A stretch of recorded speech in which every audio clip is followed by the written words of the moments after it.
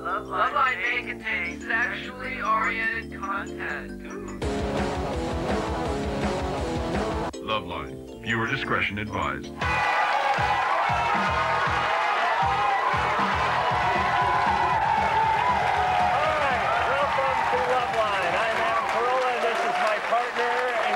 Dr. Drew. He is a board-certified physician. He's an addiction medicine specialist, yada, yada, yada.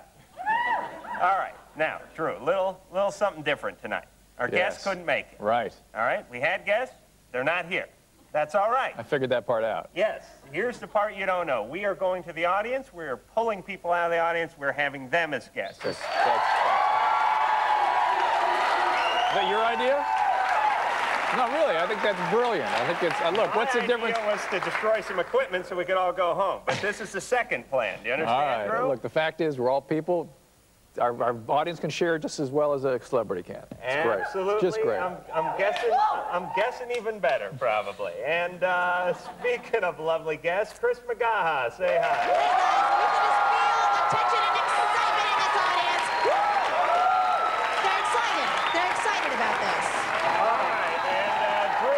As if that wasn't enough, we'll be using the Pictel system. We'll go out to Sega City, down to Irvine, and we'll take some live questions throughout the evening. So a full plate here on the LoveLine table. Great. All right, ready to get started? Let's do. All right, let's use the Pictel system and talk to Steve in Sega City. Steve?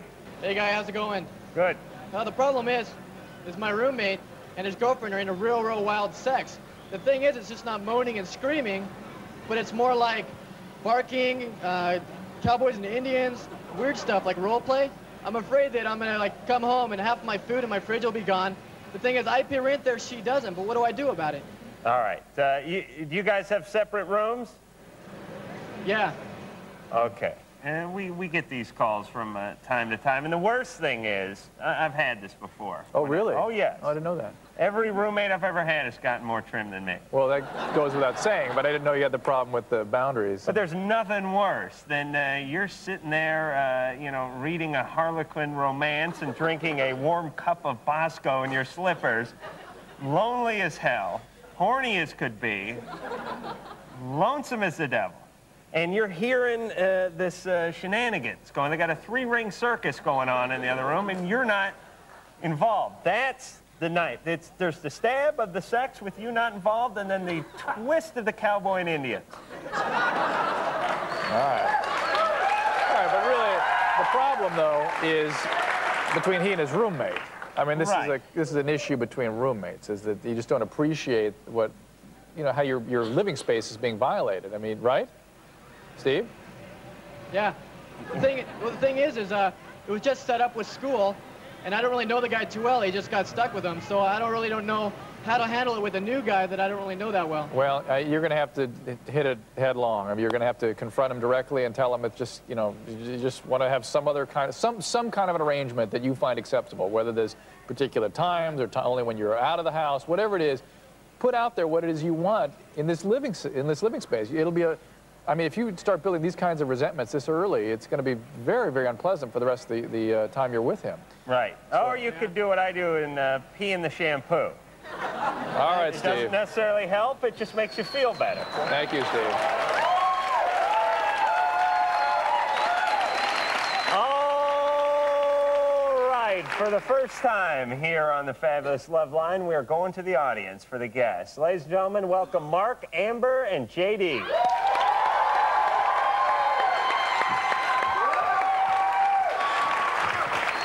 I guess we have to say thank you for coming on. We do appreciate it. All right, let's get a little background first. Mark, you're how old? 24. And what do you do? I run the web department at a video game company. Okay. And computer nerd? Yeah. That's all right. No. Computers, but not nerd, because I get to go surf. All right. Then Amber, what do you do? I'm a student. You're how old? 19. And where do you go? I'm at USC, Public Relations. Oh.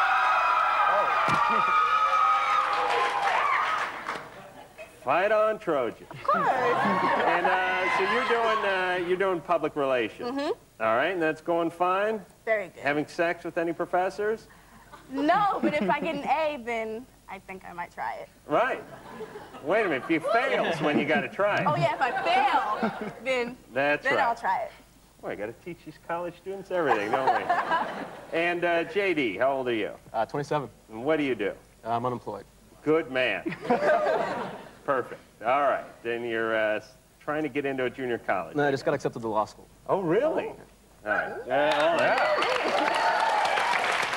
Drew hates lawyers, so don't you guys start up. I don't have to break anything up. All right. So you guys just kick back, jump in when you want, and see if you can help us out with some of these questions. Glenn. Yep. What's your question? Well, the other day, I was having oral sex with my girlfriend, and she queefed in my face. I was like, that was gross. The first thing she said was, what was that? I was just wondering if this was normal during oral sex. First, I think this was an episode of Davy and Goliath I saw when I was... You never saw that one? No. I don't know, Davy. All right. The queef. Does everyone know what that is? That's the sound a woman makes usually when she's in the moist, right? Yeah, it is normal. Glenn, be a little bit considerate of your girlfriend. It's probably very embarrassing for her. Mm-hmm. It's a normal thing, all right? Okay. Do you care about your girlfriend? Yeah. You had to think about it. Glenn, switch positions, man. I mean, it fills up in certain positions. So, like, if you're hanging upside down, blowing in there, knock it off. You know? Mark will be guest hosting when I'm out next week. All right, let's keep going. Jonathan. Yeah, I got into pornography at the age of 16.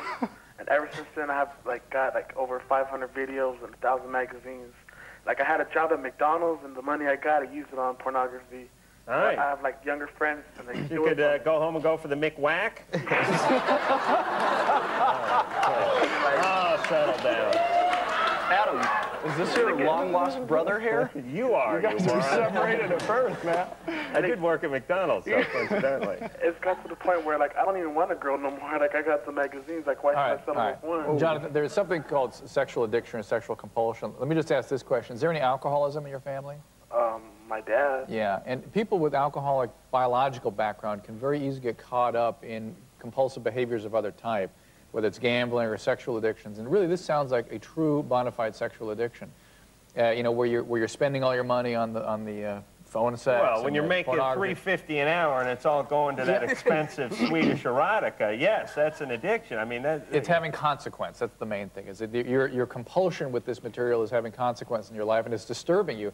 Really, you have to do something about this. This is not something that's a cycle that's likely to break. You may replace it with other things, particularly drugs or other compulsive behaviors, but unless you do something to take care of it, it's going to go on. There's an organization called SA, Sex Anonymous, Sexaholics Anonymous, that actually is designed exactly for this problem.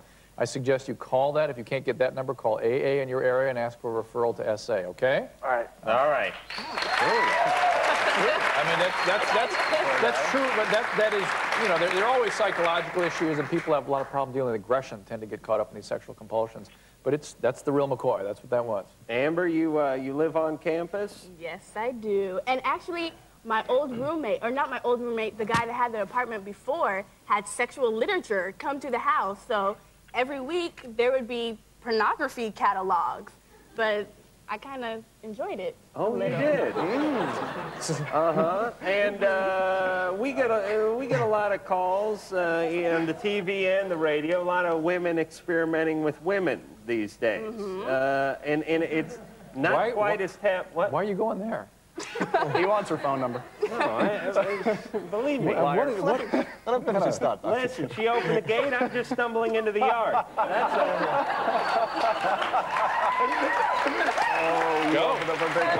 I'm not going, it doesn't have to be personal. All I'm saying is that when I was 19, these things weren't going on. Women weren't experimenting with women as often as they are. You'll attest to that, Drew.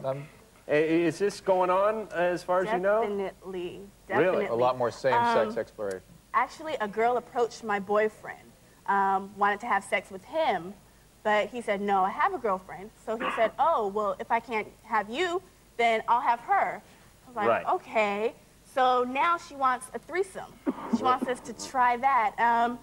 I'm not opposed to it. Listen to this show for a while. You hear what happens to relationships when another person comes in, they always fall apart. Drew will talk you right out of sex. You'll dry up like the Nairobi desert, believe me, man. Let's sit in this close to Drew. You won't have sex for a year just being in this proximity. Let's talk to Josh, who's 19. Hello, Hey. I'm 19, mysterious and fun-loving kid. I've been dating my girlfriend for, 2.5 years. We have a terrifically strong sex life.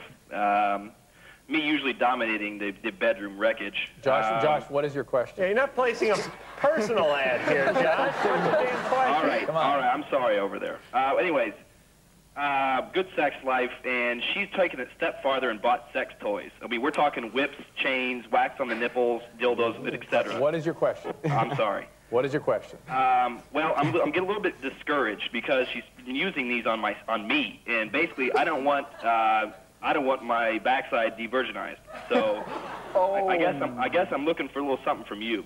I'm sure I like that transition. Josh, we will get into it with the panel when we come back from the break.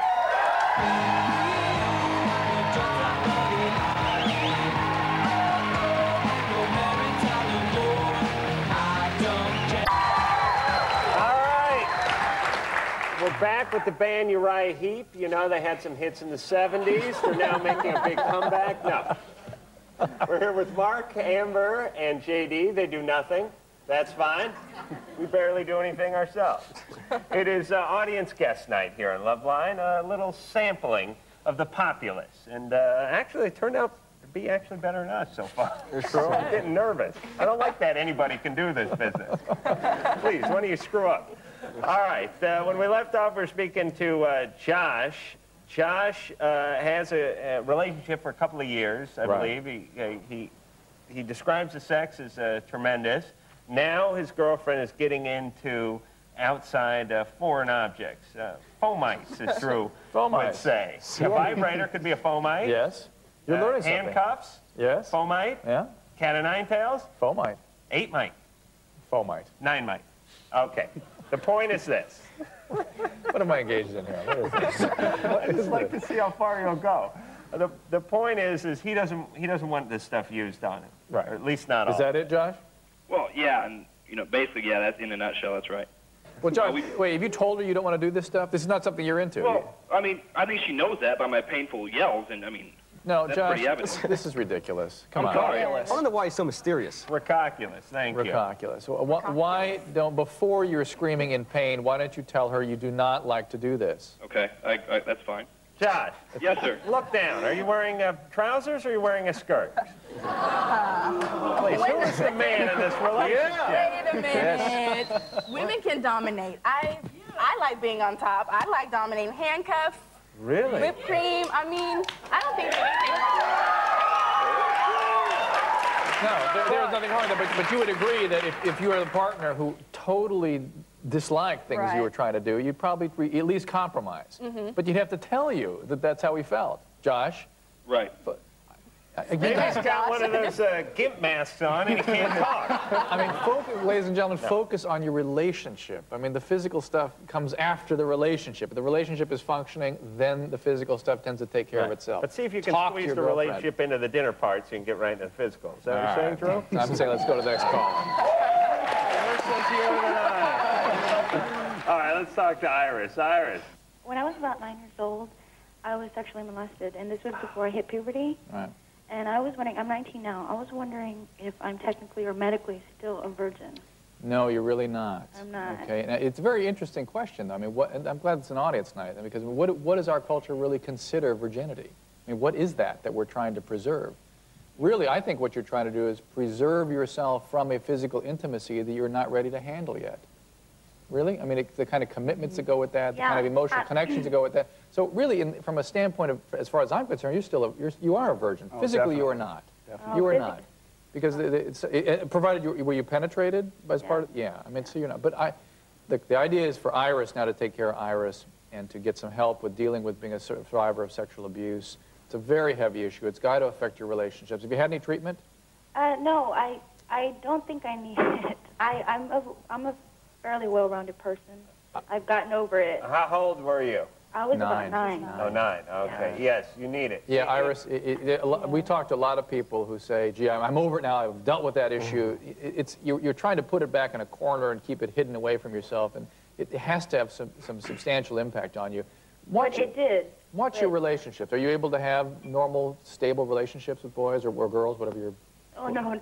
No, I've never been in a relationship because I feel that once I get into a relationship, I want to get married, and I haven't found that right person yet. But Iris, you're going to have some difficulty finding that person and sustaining that kind of relationship because of this experience, in all probability. Just put that away somewhere and think about the possibility that you might benefit from some treatment, okay? All right, Iris. Okay. And think about what it is you're preserving as a virgin. I would consider Iris a virgin. She is unready for a sexual relationship. She is looking for a committed relationship. She is not engaging in any other physical intimacies other than that one which she is looking for, to my estimation. The only reason it was brought up onto me, I've always felt like I was. It was recently that I told a friend of mine, a close friend of mine, and he made the comment, oh, so you're not a virgin. Well, it's got to hurt. Kind of that wasn't something that I wanted to hear. It's got to hurt, physically or not, technically or not, but let's say spiritually, you are, okay? Okay. Iris?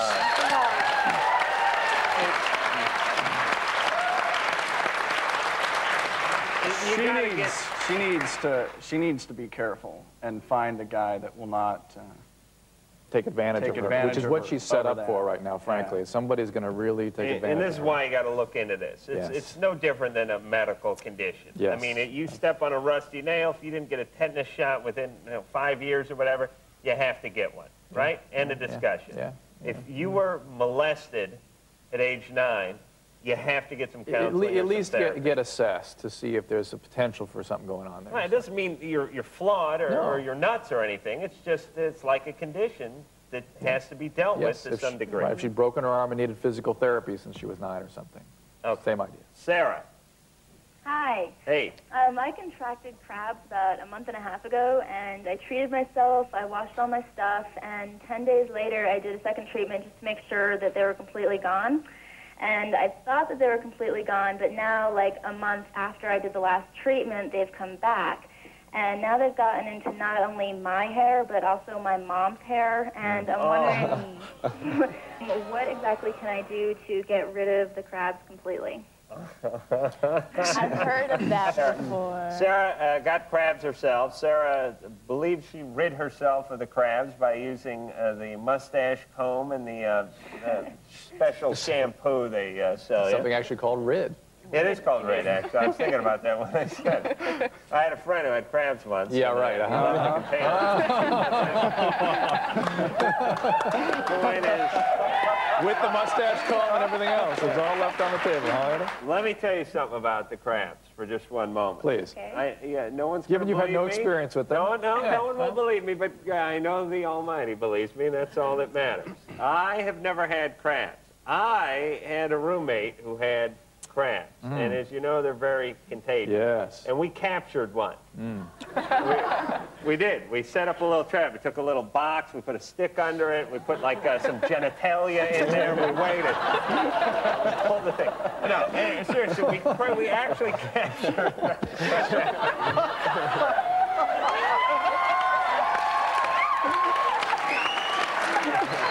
we captured a crab. And we put the crab on the tile of the bathroom counter. And this guy who had crabs before, he said, nothing kills the crab. I said, ammonia will kill anything. Because I've been putting ammonia into like spray bottles. I'll squirt like a spider or a cockroach or something, die immediately. So you smell ammonia, you almost die. No, Sarah, don't listen to him. I'll be with you in a second. I said ammonia, we had a bet going. Ammonia will kill the crab. We had the little crab, there it was, on the thing, and I dumped a little cap of ammonia on it, and it just walked right out. Walked right through, looked at me, broke wind, kept going down the counter. And nothing will kill these crabs but that special shampoo. Yeah, and there are a couple of shampoos out there, but I suspect, Sarah, what happened... Mom, gave to Mom. Yeah. and that really suggests that there's some other, what's called a vector out there, like some sofa or bedclothes or towels or something else that these things. things. I've washed all of my clothes. It's So not just your clothes, though, Sarah. It's how about the towels and it's everything, pillowcases, furniture, covers. furniture, carpet. You have, Yeah, I've washed all of it, So. You got to move. Poltergeist. well, retreat yourselves, both of you. Retreat everybody, and do the same procedure. How all over mad is again. your mom, Sarah? What? Is your mom really PO'd? Oh, she absolutely. Who went to who? Wasn't happy. What? I'm guessing it went from Sarah to mom. I mean, the conversation, though. Yeah, I don't know. I mean, it got into my hair, into my head hair, and then I guess it got into her head hair. How did you contract them? Do you know? From sex. And so yeah, and he didn't know that he had them, but yeah. It's definitely pubic lice, not just human Yeah, it lice. started out with pubic lice, and then it spread to my hair and my mom's hair, so yeah. You know what? You might. Imagine her telling the bridge club what's going on. you might also.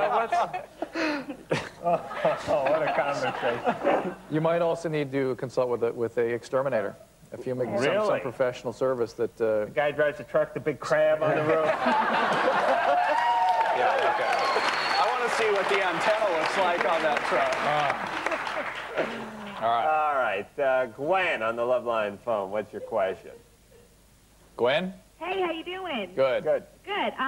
Well, I've been kind of going through a dry spell. I haven't had sex in about a year and a half. And I was wondering if it's going to, like, hurt as bad as the first time I ever did it, or will I bleed again, or... You will not bleed again. It might be uncomfortable, but it's not going to be like the first time.